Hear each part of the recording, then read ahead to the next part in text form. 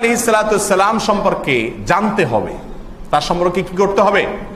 জানতে হবে। তার সম্পর্কে না জানলে তার প্রতি ভালোবাসা হবে না, আর তার প্রতি ভালোবাসা সবচেয়ে প্রবল না হলে ইমানদার হওয়া। তাহলে আমাদের ইমানের স্বার্থে, ইমানের প্রয়োজনে আমাদেরকে রাহমাতুল লিল আলামিনের সিরাত এবং তার জীবন ইতিহাস সম্পর্কে জানতে হবে। আল্লাহ তাআলা আমাদেরকে জানার তৌফিক দান করুন। আমাদের যুবকদের গায়ে টি শার্ট শোভা পায়, যেখানে দেখা যায় বিভিন্ন রকমের মনীষী, তাদের ছবি আঁকা থাকে, থাকে না, তারা তাদেরকে ভালোবাসে। চে গুয়াবারা এগুলার ছবি দেখা যায় কি যায় না? কারণ আমার ওই যুবক ওই চে গুয়াবারাকে চিনেছে, রহমতুল্লাহ আলামিনকে। এটা আমাদের ব্যর্থতা, আমরা আপনাদের কাছে তার পরিচয় তুলে ধরতে পারি নাই, আর আপনাদেরও ব্যর্থতা যে আপনারা তাকে চেনার চেষ্টা করেননি। প্রিয় ভাইরা আমার, আমরা মানুষেরা মধ্যযুগীয় বর্বরতা যাদের ভেতরে ছিল তারা আমাদের আগে ছিল না পৃথিবীতে। এই জন্য আমি জাহিলি যুগের মানুষ না বলে আমরা বলছি, আমরা মানুষেরা যখন নিজের সন্তান যখন মেয়ে জন্মগ্রহণ করেছে তখন তাকে জীবন্ত কবরস্থ করেছি কি করিনি? প্রিয় ভাইরা আমার, একটু চিন্তা করেন, আজ নারীবাদের কথা শোনা যায় কিছু মানুষের মুখে, এরা আবার ইসলামকে আসামির কাঠগড়ায় দাঁড় করায়, ইসলাম নাকি নারীর অধিকার ক্ষুণ্ণ করছে। আমার হাসি পায়। নারীর অধিকার নিয়ে কথা বলার অধিকার তোমাকে কে দিয়েছে? এই শিক্ষা তোমাকে কে দিয়েছে? রাসূল আকরাম সাল্লাল্লাহু আলাইহি সাল্লাম সেদিন জীবন্ত মেয়েদেরকে যারা কবরস্থ করত ওই জাতিকে বললেন, ওহে লোকেরা শুনে রাখো, যাকে আল্লাহ সুবহানাহু ওয়া তাআলা 3টা কন্যা সন্তান দিবে, 3টা কন্যা সন্তান যে সুন্দর করে লালন পালন করবে, তাদেরকে উত্তম পোশাক আশাক দিবে, উত্তম খাবার দাবার দিবে, উত্তম আবাসনের ব্যবস্থা করবে, উত্তম শিক্ষা দিবে, দীক্ষা দিবে, তরবিয়ত দিবে, ভদ্রতা শেখাবে, উত্তম পাত্রস্থ করবে, তাদের সাথে এক কথা উত্তম আচরণ যারা করবে, আল্লাহ সুবহানাহু ওয়া তাআলা তাদেরকে জান্নাতে প্রবেশ করাবেন। এটা আল্লাহর পক্ষ থেকে ওয়াদা, গ্যারান্টি। 3জন মেয়ের বাবা হওয়া মানে হলো, 3জন মেয়ের মা হওয়া মানে হলো, 3জন মেয়ের অভিভাবক হওয়া মানে হলো, তাদের প্রতি সদাচরণ করার মানে হলো জান্নাতের নিশ্চয়তা। তখন একজন বলতেছেন যে যদি 2জন হয় কারোর, ইয়া রাসূলুল্লাহ, হয়তো তার 2জন ছিল। রাসূল সাল্লাল্লাহু আলাইহি ওয়াসাল্লাম বলেন, হ্যাঁ 2জন হলেও তার জন্য একই সুসংবাদ। কোরআন এবং হাদিস ঘেটে আমি কোথাও পাইনি যে 1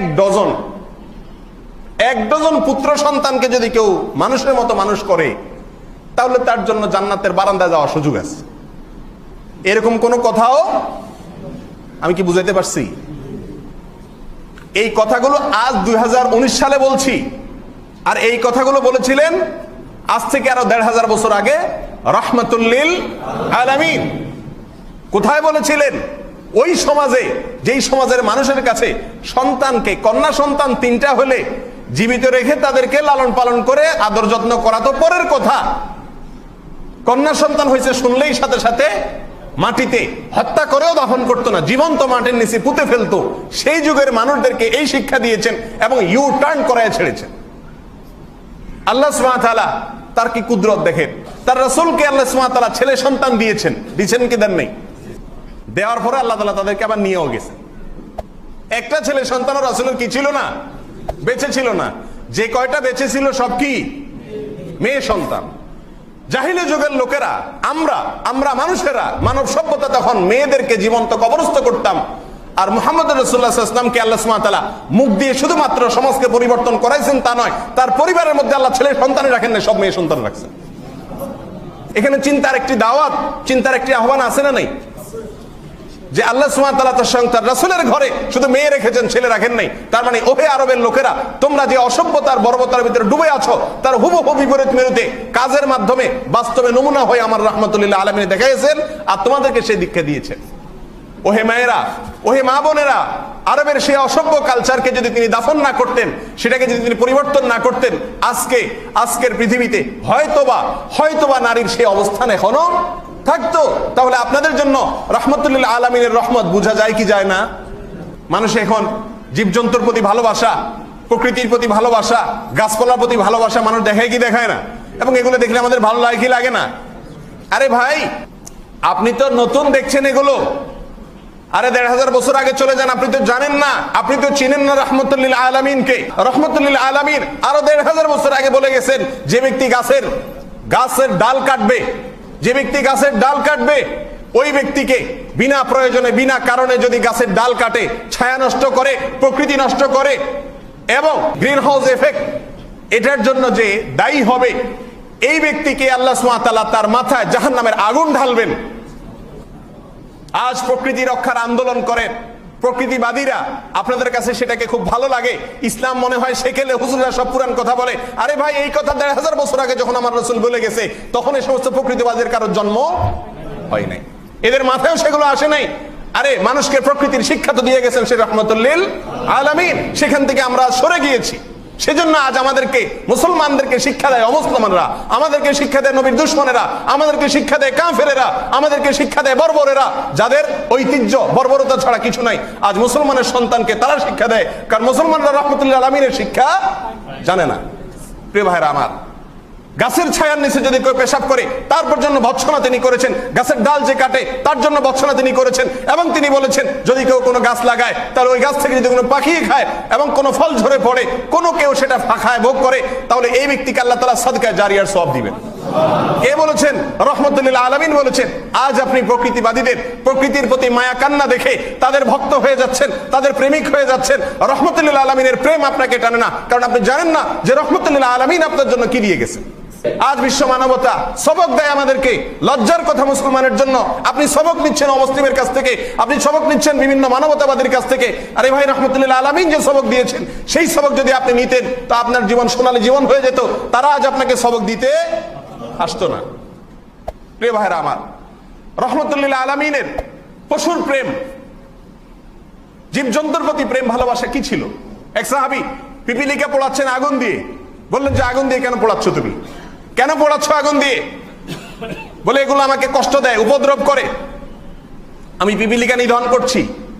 নবী আলাইহিস সালাম বললেন লা ইউআযযিবু বিন-নার ইল্লা রাব্বুন নার, আগুন দিয়ে শাস্তি দেওয়ার একমাত্র মালিক হলেন যিনি আগুনের সৃষ্টিকর্তা আল্লাহ। তার পৃথিবীর কোন প্রাণীকে আগুন দিয়ে জ্বালিয়ে আগুনের ভিতরে ছটফট করতে করতে সে মরবে, এটা আমি সহ্য করব না। মারতেই যদি হয় পিষে মেরে ফেলো, একসাথে মেরে ফেলো, তাকে আগুনে দিয়ে তারপরে জ্বালিয়ে তাকে আস্তে আস্তে কষ্ট দিয়ে পুড়িয়ে হত্যা করা, এটা আমি সহ্য করব না। নিষেধ করেছেন, হারাম করে দিয়েছেন, আগুন দিয়ে পুড়ে কোনো পশু হত্যা করা।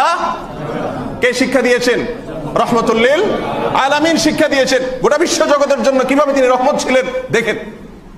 আজ পশুর প্রতি প্রেম দেখায় ইহুদি খ্রিস্টানেরা, অমুসলিমেরা, ইসলাম বিরোধীরা, নাস্তিকেরা, সেকুলারেরা আমাদেরকে শিক্ষা দেয় যে পশুর প্রতি প্রেমও দেখাইতে হয়। ওহে রহমতুল লিল আলামিনের অনুসারী, তার রূহানি সন্তানেরা, আপনাদেরকে তিনি শিক্ষা দিয়ে গেছেন পশুর প্রতি পর্যন্ত কিভাবে মায়া দেখাইতে হয়। ইজা যাবাহতুম ফাহসিনু যিবহাতা ওয়া ইজা কাতালতুম ফাহসিনুল কিতলাতা, যদি জবে করে কোনো পশুকে তোমার খেতে হয়, আল্লাহ হালাল করেছেন, খাও, কিন্তু আগে ছুরিটা ভালো করে ধার দিয়ে নাও, যাতে করে জবাই করতে গিয়ে অযথা তার প্রাণ বের হতে তাকে কষ্ট বেশি দিতে না হয়। কে শিখিয়েছেন? রহমতুল লিল আলামিন শিখিয়েছেন। একবার একজন সাহাবী বললেন যে একটা পাখির দুইটা বাচ্চা বাসায় পড়ে আছে, এখনো হয়তো উড়ার মতো হয়নি, ধরে আমরা নিয়ে আসলাম। পাখির বাচ্চা ধরে আনলে ভালো লাগে কি লাগে না? ভালো লাগে। তো নিয়ে আসছে ওনারা। নবী আলাইহিস সালাম বললেন, খবরদার, এটা তোমার জন্য জায়েজ না। এই ছোট বাচ্চাকে তুমি এখান থেকে নিয়ে আসলে, মায়ের স্নেহ থেকে মমতা থেকে তাকে বঞ্চিত করলে, তার মা অস্থির হবে। যাও ওই পাখিকে তার বাসায় ফেরত দিয়ে আসো। কে শিখিয়েছেন? যে যুগের মানুষেরা, আমরা যখন জীবন্ত নিজের কন্যাকে দাফন করতাম, তখন একটা পাখির বাচ্চা পর্যন্ত কিভাবে মায়া দেখাতে হয় সেটা রহমত তিনি করিয়ে দেখিয়েছেন, কি দেখেন নাই? প্রিয় ভাইরা আমার, এভাবে যদি আমরা বলতে থাকি সারা দিন চলে যাবে, সারা রাত চলে যাবে। রহমতুল লিল আলামিনের প্রতি কেন আপনার ভালোবাসা সবচেয়ে বেশি থাকতে হবে তার বিবরণ দিয়ে শেষ করা যাবে না। তিনি তাহরিশুল বাহায়েম, হাদিসে আসছে, তাহরিশুল বাহায়েম সম্পর্কে নিষেধাজ্ঞা আরোপ করেছেন কঠোরভাবে। আজ আমরা দেখি না ষাঁড়ের লড়াই, মুরগির লড়াই, অনেক লড়াই দেখি না? আমাদের দেশীয় ঐতিহ্য বিষয়ে আমরা গর্ব করি। এটা একটা বর্বরতা, এটা একটা অসভ্যতা। দুটি অবলা পশুকে লাগাই দিচ্ছেন একটার সাথে একটা লড়াই করতে, গুতাগুতি করে শিং দিয়ে মাথা দিয়ে তারা একটা অন্যকে ক্ষতবিক্ষত করে ফেলছে, আর আপনি আনন্দ পাচ্ছেন। এটা কোনো সভ্যতা? এটা কোনো সভ্যতা? এই সভ্যতার শিক্ষা আজকের সভ্যতাবাদীরা আপনাকে দিচ্ছে। আরে রহমতুল্লাহ আলামিন আপনাকে ১৫০০ বছর আগে গিয়েছে, বলে গেছেন খবরদার কোনো একটি পশুর সাথে আরেকটা পশুর কোনো অবস্থাতে লড়াই তোমরা লাগাবে না। সে যুগেও ছিল এই কালচার, নবী সাল্লাল্লাহু আলাইহি ওয়াসাল্লাম নিষেধ করেছেন, কারণ সেটা বর্বরতা, অসভ্যতা। যা কিছু মন্দ তা থেকে দূর করে আমাদেরকে মানুষের মতো মানুষ করার জন্য, আমাদেরকে মনুষ্যত্ব শেখানোর জন্য, আমাদেরকে মানবতা শিক্ষা দেওয়ার জন্য এসেছেন দুনিয়াতে। তিনি হলেন রাহমাতুল লিল। কেন তার ভালোবাসা আপনার প্রতি থাকতে হবে আপনার মা বাবার চাইতে বেশি? আপনার মা বাবা আপনাকে জন্ম দিয়ে পৃথিবীতে এনেছেন, আর তিনি এমন এক আদর্শের শিক্ষা দিয়েছেন যে আদর্শের মাধ্যমে এই পৃথিবী থেকে জান্নাত পর্যন্ত চলে যাবেন। তাহলে কার অবদান বেশি? মা বাবার বেশি না রাসূলের বেশি? আল্লাহ তাআলা আমাদের অন্তরে রাসূল আকরাম সাল্লাল্লাহু আলাইহি সাল্লামের ভালোবাসাকে প্রগাঢ় করার তৌফিক দান করুন। তার প্রতি ভালোবাসা যেন সবকিছুর চাইতে বেশি হয়, সেই তৌফিক আল্লাহ তাআলা দান করুন। তাকে চেনার তৌফিক আল্লাহ তাআলা আমাদেরকে দান করুন। তাকে বোঝার তৌফিক আল্লাহ তাআলা আমাদেরকে দান করুন। তার সম্পর্কে ধারণা যদি আমাদের হয়ে যায় তো ভালোবাসা অটোমেটিক চলে আসবে। আল্লাহ তাআলা রাসূল সম্পর্কে ধারণা আমাদেরকে নেওয়ার তৌফিক দান করুন। জাযাকুমুল্লাহু খাইরা ওয়া আখিরু দাওয়ানা আলহামদুলিল্লাহি রাব্বিল আলামিন।